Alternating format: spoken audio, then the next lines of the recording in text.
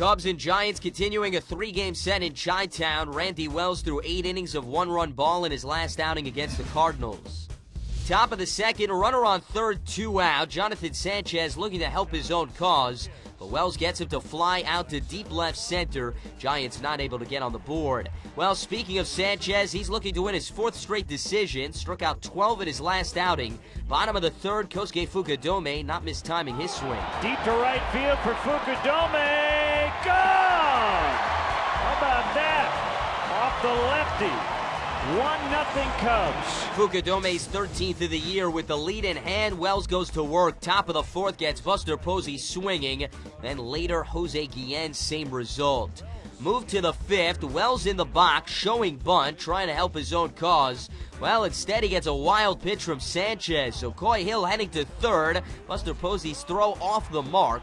Hill will easily come into scores. The Cubs pad their lead 2-0. Top of the 6th, Cubs now relying on some leather. 1 on, 1 out, and Aubrey Huff lines into the unassisted DP. Nice snag there by Xavier Nady. Top of the 7th, same situation. 1 on, 1 out. This time, Jose Guillen in the box. Castro able to just knock it down. They get 1. They get 2. What a double play. Top of the 8th, Carlos Marmol now pitching, trying to clean up Wells' mess. Runners on 2nd and 3rd, 2 out, and he gets Freddie Sanchez swinging. Then in the 9th, Aubrey Huff swinging. Up next, Buster Posey.